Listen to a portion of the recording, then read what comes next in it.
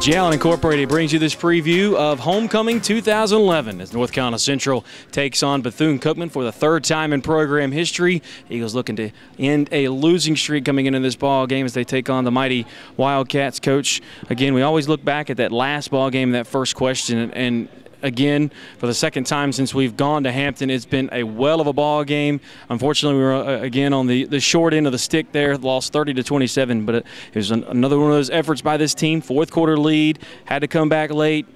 Michael Johnson made another fourth quarter drive. I mean, it was a very dramatic ball game.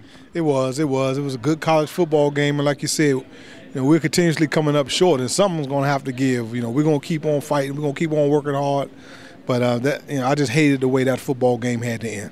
Yeah, it was not a great way to end a football game, especially with all the penalties and not trying to get you a Kyle Serba fine or a fine by the MEAC. But it's tough to see a game end that way because both teams play their absolute hearts out. They did, and it came down to it was a fumble, and it's clear on our film that Mark Lewis recovered the fumble, curled up and go on the ground, and the umpire came in and he pointed our ball. And once that happened, we erupted. We thought we had our first conference win, and then to find out about 30 seconds later that they gave the ball back to Hampton, it was very, very disappointing. And then there were other questionable calls in the ball game that that needs some clarity. But again, we can't sit around and cry about it. It happened. We lost the ball game, but as a football program, we can't let the game come down to a call here and a call there. There are opportunities that we had to put this team away that we didn't take advantage of, and then we're still committing too many penalties and turnovers. And the turnovers, when you commit a lot of turnovers, you're going to lose football games. And we had a couple errant snaps, and we had a fumble that they just snatched out of our players' hand. That we just can't make those turnovers, and if we don't make those plays, then I think it wouldn't even come down to an overtime. We would have won the ball game. And that's tough to swallow, especially with your first season here at North Carolina Central. You want to get some wins to create some confidence with your team. But I really think at this point they're still buying into what you're doing. Good things that did come out of the ball game against Hampton. Got to see Idreas Augustus get the load of the carries. Over 100 yards, scored a touchdown, a big touchdown to give us the lead in the fourth quarter. And then you got to see a player like Rashard Daniels have a good game. You got to see a player like Demario Lackey have a good game. Jonathan Nicely, his first 2 touchdown game at North Carolina Central. Defense made numerous stops. So there was still a lot of good that came out of that contest. Oh, yeah, and then you got to throw Charles Goodwin in there. His first college start at left tackle, and I thought he held his own. He did extremely well, and hopefully we can get the big fella, John Drew, healthy. He hurt his ankle, but that's the John Drew I've been hearing about. He was able to dominate in the middle of the line of scrimmage and make some plays.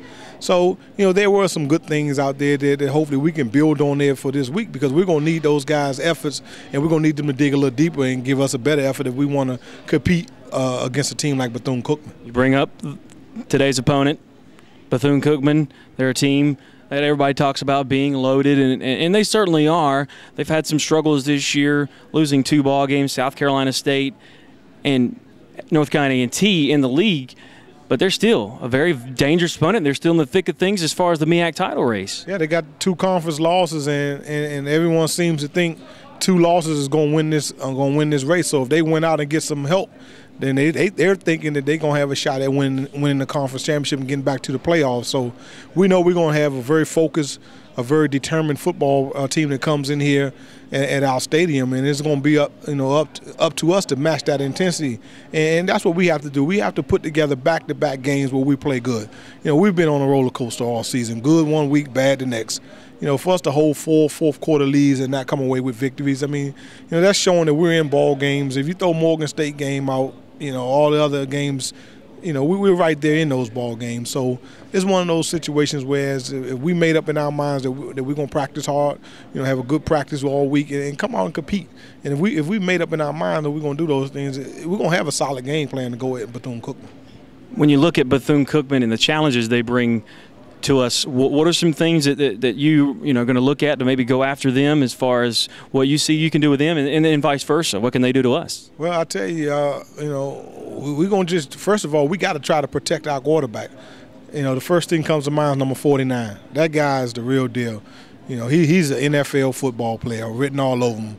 I'm thinking he's going to be a draft pick. I'm not no free agent. He'll be a draft pick. And they do an excellent job of moving him around, DN, linebacker, and he come from depth, and he is the real. He's probably the best football player that defensive football player that we're gonna see all season long, and he's good. So that's number one for us. What we got to try to do is stop him, and then on defense, we got to try to stop the run. They're a physical team up front. They're gonna run the ball right at you, and then if you try to put too many in the box, they're gonna throw that thing up there to number 3. And that kid he's an excellent receiver. He's one of those receivers that when the ball is in the air, he thinks it's his ball, and he's going after it. So, Coach Jink is a very emotional, football coach I've known for quite a few years, and his team takes on his personality. And I know we better be ready to play because that's an excellent football team coming in here. Coach, it's your first homecoming here at North Carolina Central. It's always a festive week at most in every HBCU. What makes homecoming special in your mind? Well, it's an opportunity for a lot of the fans and alums to come back. From a football standpoint, this is probably the one game that most of our fans and alums going to get a chance to see us play. And we want to put on a performance where they can be proud of us. 1-6 is not, I'm not a very proudful record.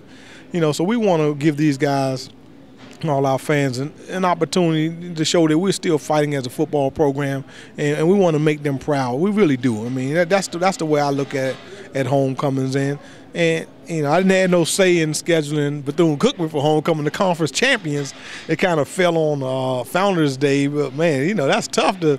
First year in the conference, you schedule the defending champions as your homecoming opponent. So, but it is what it is. They'll be up here ready to play, and we're going to be ready to play this game because we haven't been very good at home this year. And that really, really upsets me that we haven't been able to show our home fans that we're a good team. So I'm going to do everything in my power to make sure we come out there and just give a maximum effort, at home. Hopefully that's the case, Coach. Thanks for your time. Best of luck this week against Bethune-Cookman homecoming. Thank you. That's head coach Henry Frazier III. As always, Gion Incorporated brings you this preview of North Carolina Central and Bethune-Cookman. Enjoy homecoming.